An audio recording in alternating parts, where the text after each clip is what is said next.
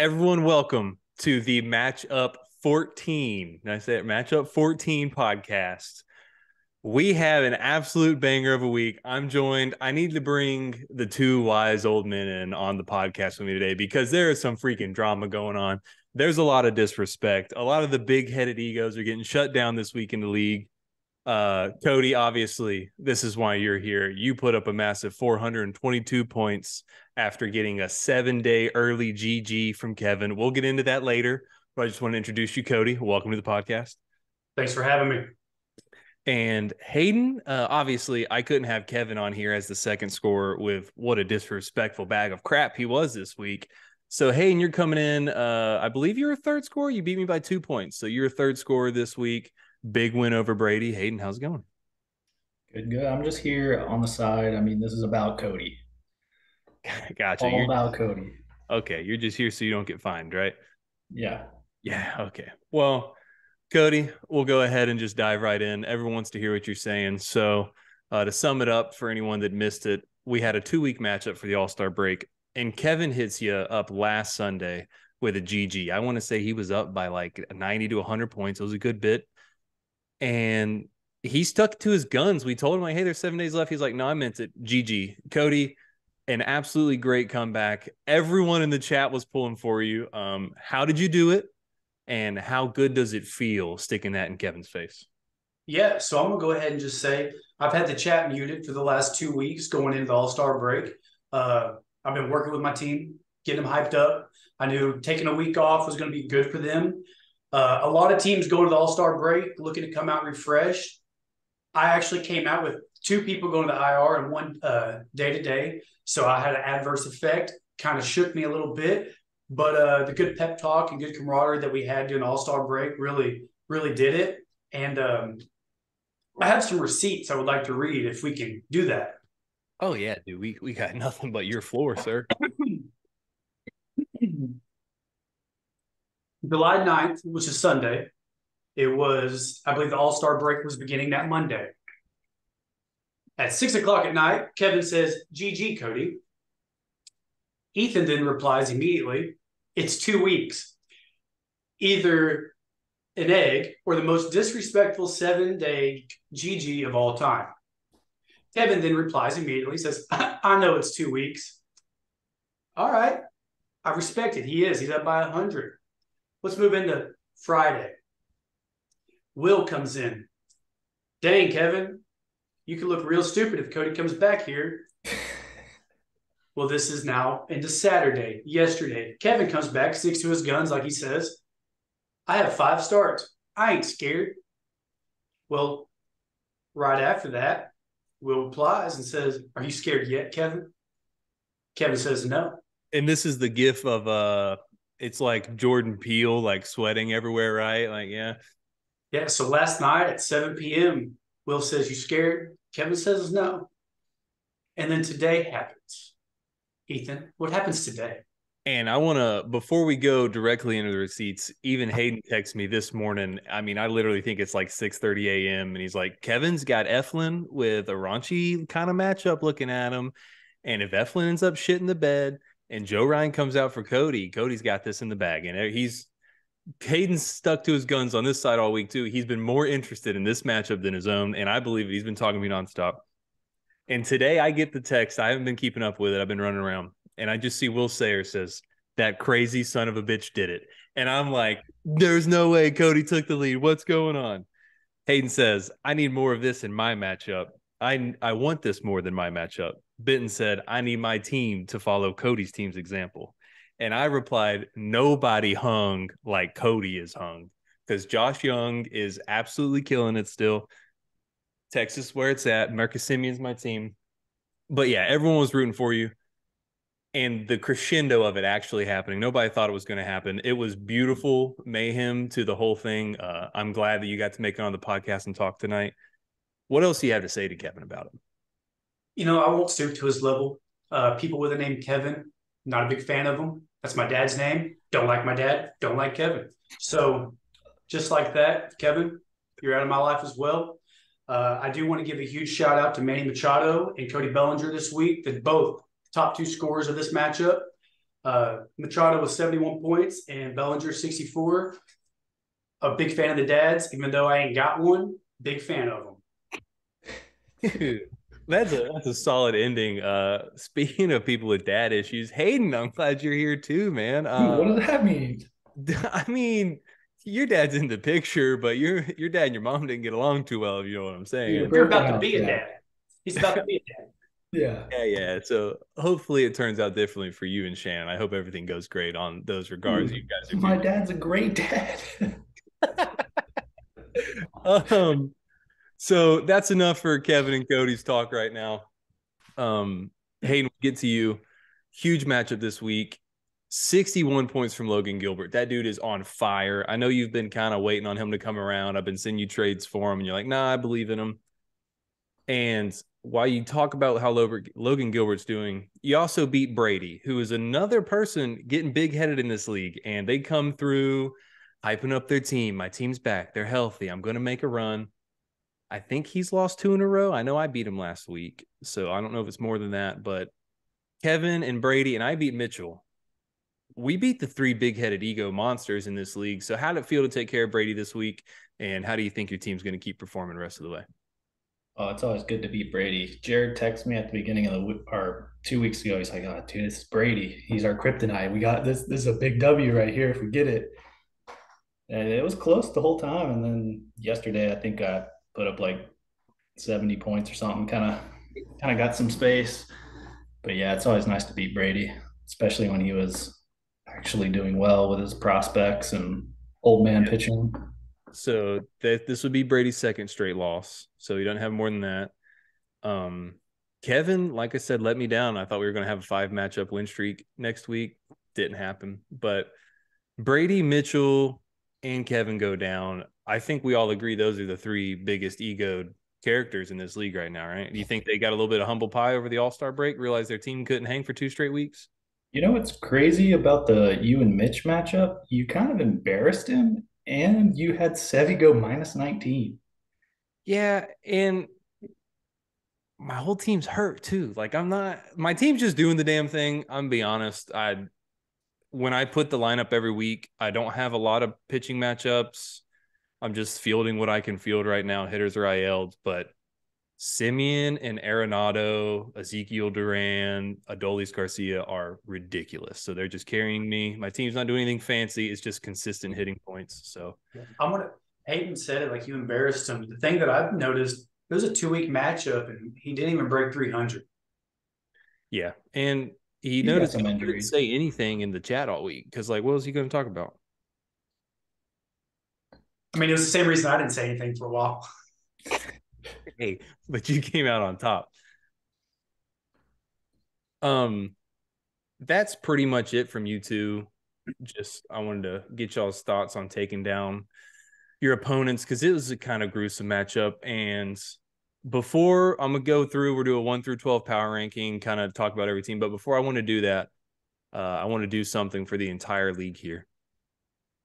So, due to Kevin being so disrespectful this week and him putting on 2 weeks of a crap podcast, he comes to me and he wants to do my podcast. I'm like, man, I'm so glad to see somebody's taking initiative. He's stepping forward in the league. And then he's as disrespectful as he is this week. And the 2 podcasts, he's just reading this white Excel spreadsheet, giving us no information from it. So I want to do something for everyone here today. I'm going to just delete all the garbage off of the spreadsheet. You're going to watch me save over it. All right. The spreadsheet's gone. I don't want any more of it in my life. That's all I want to do for everyone. Spreadsheet no longer on this podcast. Beautiful. Kevin doesn't deserve that spot of fame, and I just need to get that out of the way. With that, we'll move into the power rankings. Do y'all want to start at 12 and walk up? Yeah, it works. All right. Hayden, I'll let you start it. I'll let you start at 12 because I know you had an honorary vote for your 12 spot, and Jared was very vocal about this as well. So Jared said we shouldn't even have him ranked. He should be off the list, but it was Alex, yeah. okay, all right. So that's Which he actually put up a good week, and I think he's beating Benton next week because I don't think Benton is going to win another game. I would love that. But, Benton, he keeps good action in the chat, and I don't want him to be bad, but it's funny when his team's bad. Exactly. You gotta root for that to keep going. And Alex, like, what's his chance of making playoffs? Yeah. Not good. What's happened to his team? They just all died. I mean, he had like 4 Tommy Johns. So, He's making good waiver pickups though. so he's moving to 4-10. Did he lose this week? Yeah, to Austin. Yeah. Beat his meat. So he's moving to 4-10. He's pretty much out of the playoff picture. Alex, we wish you well, sir. Hopefully you continue listening to the podcast, but you're probably not even going to hear this. So who cares? Cody, that'll send you up to number 11. Who you got? I got Benton. Yeah, do the right thing. Yeah. So what do you see out of Benton? Why do you just got to stick him down there? Obviously, the team doesn't perform. We understand that, but is there a specific weakness you see in his team? Well, so doing the whole rankings is tough anyways, just trying to figure out and forecast who's going to be good next week or not. And what I see is a downward trend in Benton's team, and it's not sustainable. And until he can turn it around, he started off good, and that halfway point, I don't know, man. So right now, the way it's looking, the forecast of his team is not ideal. Oh, I know he was complaining about Bobby Miller getting pulled. And he Yeah. said fuck the Dodgers, blah, blah, blah. It says he had knee discomfort. And that doesn't sound good. Dude, I saw he picked up Matt Chapman. I think he's having third base issues. Yeah, he's got, at least this week, Luis Arias at second. Who's dog? That guy's batting 420. Third base, Isak Paredes. Shortstop, Tierro Estrada. Outfield, Brandon Nimmo. Alex Verdugo. Austin Hayes. Jorge Soler. That's gross. Worse than mine.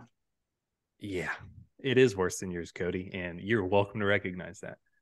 So I'm with you. I don't see Benton trending far. That'll take me to do the 11 spot and the 10 spot.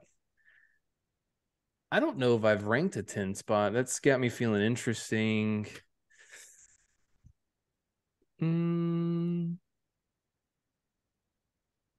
Man, I just really want to be disrespectful to Brady, but I don't know if he's truly the 10th. I think he could beat 10th.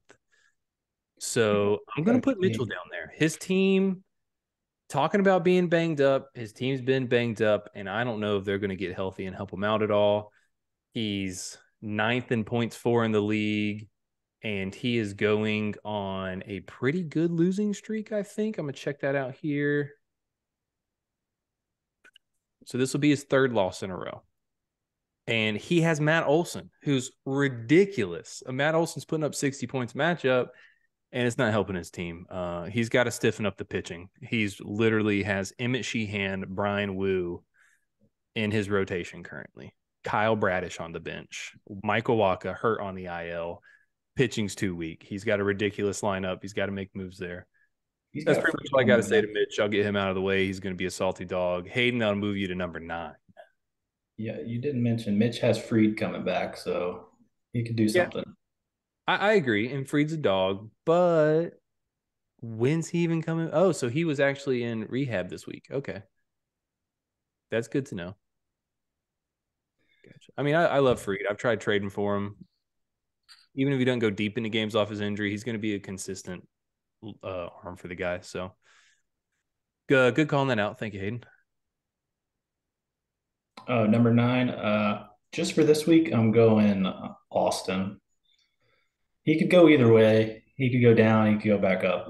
I'm kind of indifferent, but for this week. You know, Austin's still 4th in points for, but so is Logan. Logan's killing it in points and not getting any wins. Yeah, Logan already changed his name to Ready for Football. We shouldn't have even recognized him. He's already calling it quits on this shit. He should be the 12th. That stuff pisses me off. That's an Auburn mentality right there.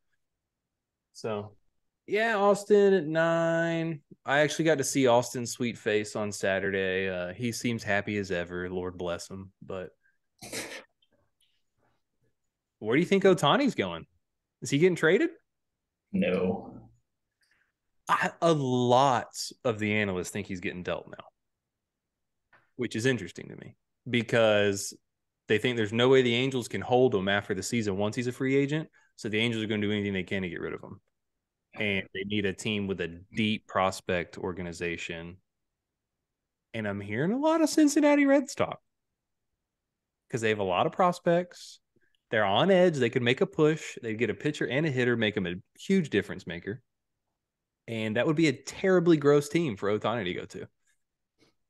But yeah, poor Austin, poor guy. Cody, who do you have coming up in the 8th spot for the power rankings? Logan. Yeah, like I said, with his name change, we shouldn't have let him creep up that high, but he's at 8. Looking at his team, it's just kind of boring and steady. And I think that's his problem. He's a consistent, steady points, but he can keep getting notched. It's not a team that's going to definitely win a week and then have a down week and lose one every now and then. But He's just been unlucky from the jump. yeah. But I love it. Like, to have that team not in the playoffs is amazing. I agree with you there. So sounds like you plan on making the playoffs then, Hayden. That'll move me to my 7th power rankings, and I think I'll put you guys there. You guys been creeping up, Hayden. I Putting me appreciate at 7th? Yeah, look, don't get too crazy. You were like a solid 11 3 weeks ago, right? Y'all were down. Based on Kevin? I mean, listen, come on. You know your team. Dude, It has I'll been, take it. look, you're in the playoffs. Yeah, I don't want to be overhyped. I don't want to pull a Kevin or something. Yeah. Ozzy's playing extremely well.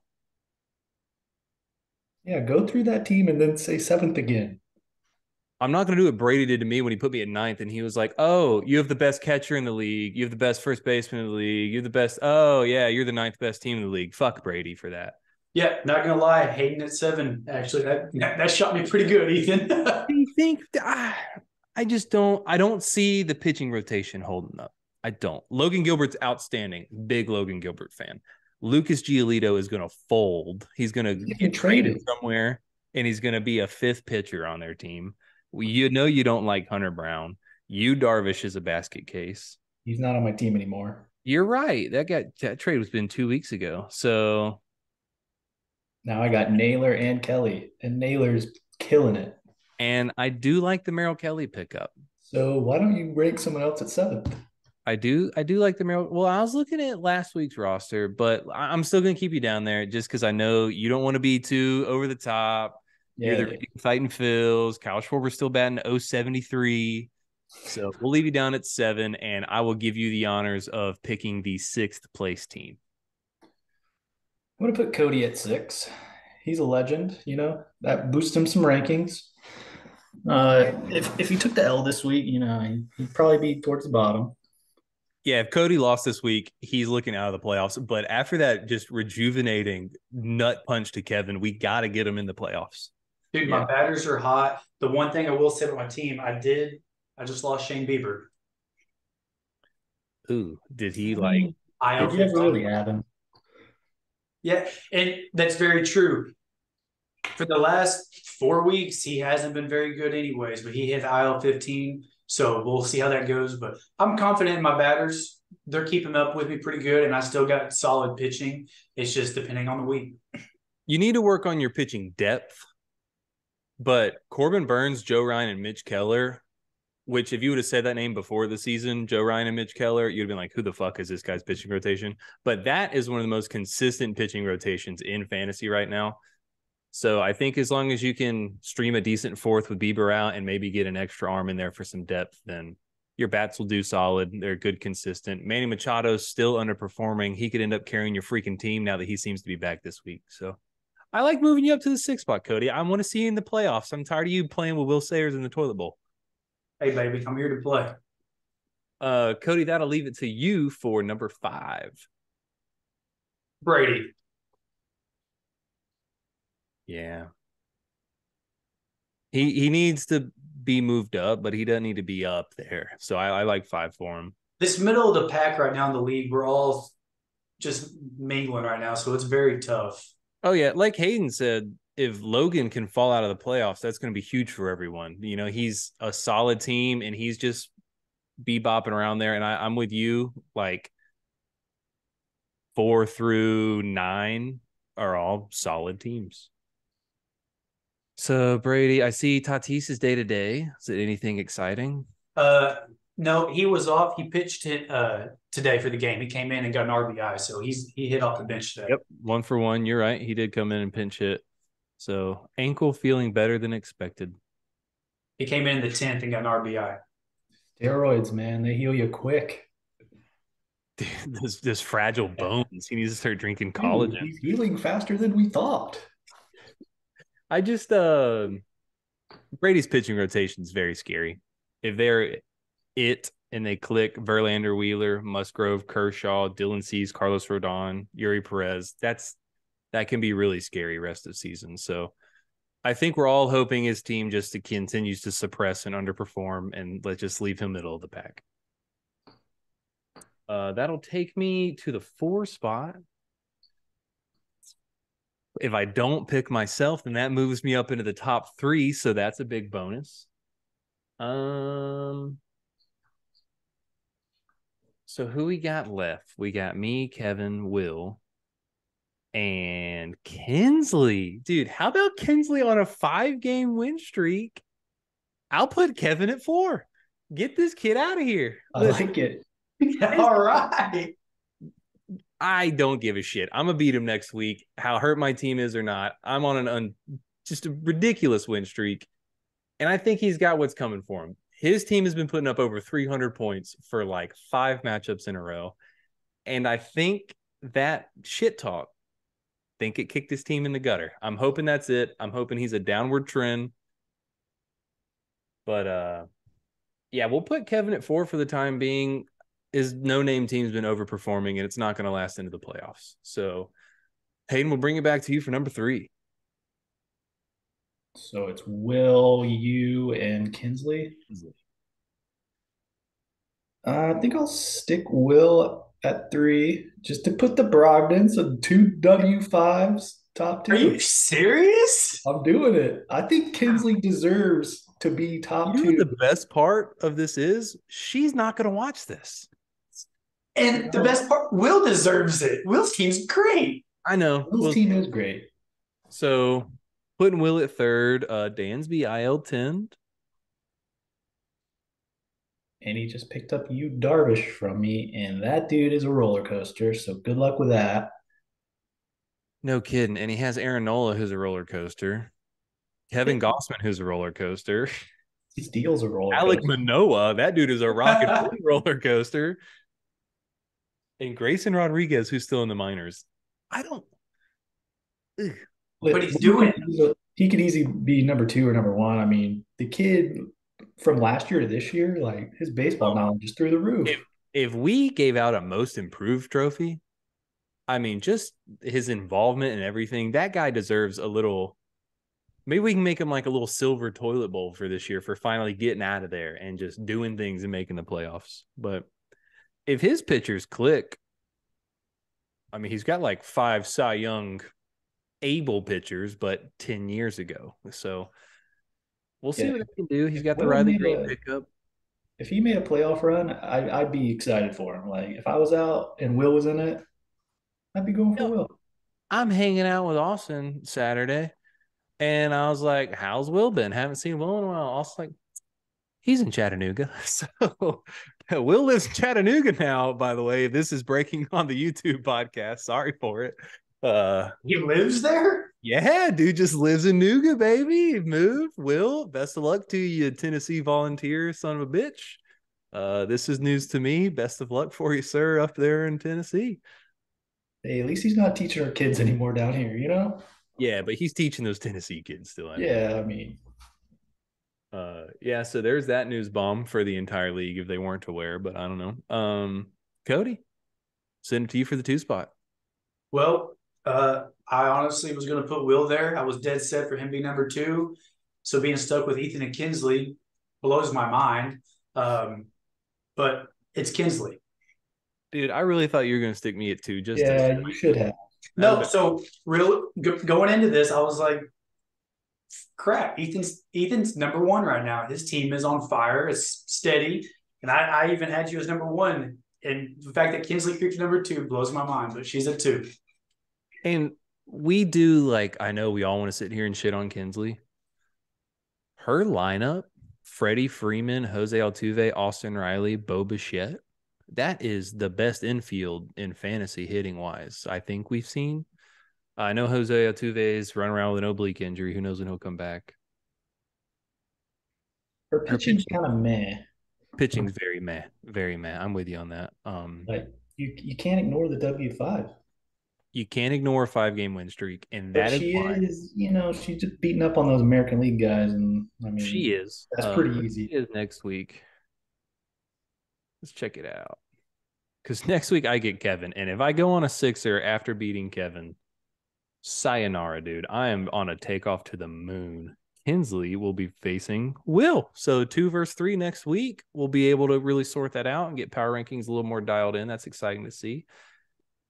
But that leaves me with myself as the one, the best team in the land, the Texas Rangers lineup, the 5-game win streak, JT Realmuto's back hitting bombs at catcher, Marcus Semien, Nolan Arenado, Bobby Witt is a disgusting infield right now. Adolis Garcia should have won the home run derby, but his bullpen pitcher sucked ass, so he didn't even get to swing.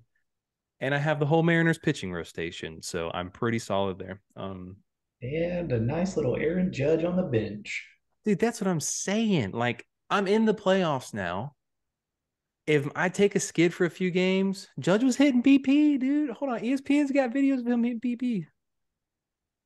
Dad, why is there an alpha agent here? Ad, I'm an ESPN Plus subscriber. Scott, would you like to say grace for us? Sure. Got a grace. May we have no more pipes bursting in this home. Amen. Before a little thing becomes a big thing, call your alpha agent.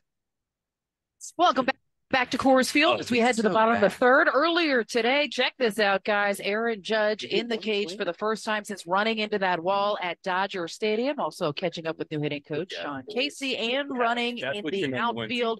Certainly taking some steps in the right direction. Still no timetable. Now, did I just share a video that had him hitting one swing to second base? Yeah, I did, but I didn't know. That was riveting content. And did you just share a video because ESPN has to give you an ad no matter what? So we just watched an ad. Yeah, and I'm literally an ESPN Plus subscriber. Yeah, and they just boosted their subscription too. Yeah. And out of the 10,000 views I'm going to get on YouTube, some people are going to go subscribe to my ESPN Plus plug. But anyways, guys, thank you. Oh, speaking of my team, I want to get y'all's take real quick. Christian Encarnacion Stram. Before any of these Reds get pulled up, he's supposed to be the first guy pulled up. He's the best hitter in the organization. He's batting 400 with 69 home runs this year. I'm hearing he's not going to get called up till September, but a lot of rumors about him getting traded for a name. Do I need to drop him and make a spot? If you drop him, Brady picks him up immediately.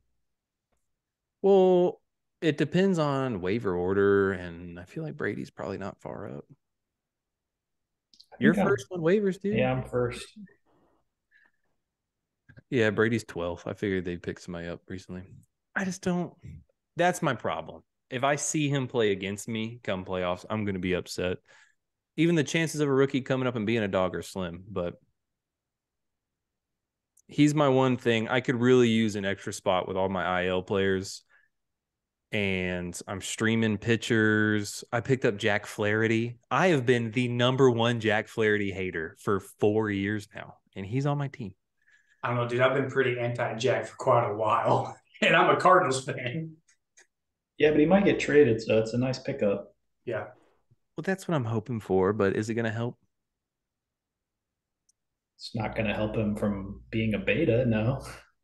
Yeah, he's a bitch. He is. Anyways, that's all I got. Power rankings, I appreciate the one. And Kinsley in the #2. Like I said, she's not going to watch this, but if she does, she's going to be thrilled. I mean, it doesn't matter. It was shot anyways. I'm #7. Where do you want to be, man? I don't know. Look, like we said, hey, if it makes you feel, I'll agree 4 through 9, solid.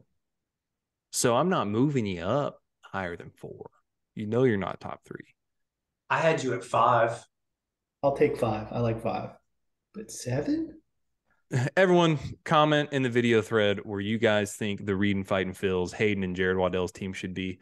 Besides that, Cody, thank you for beating Kevin's ass this week. He deserved it. Hayden, thank you for joining, sir. I wish your co-manager could have made as well. But that is it for the Fantasy Baseball Experience. I look forward to seeing you guys next Sunday, and I'm going to be bronzed coming back from the Bahamas. So everyone take care. It was a pleasure.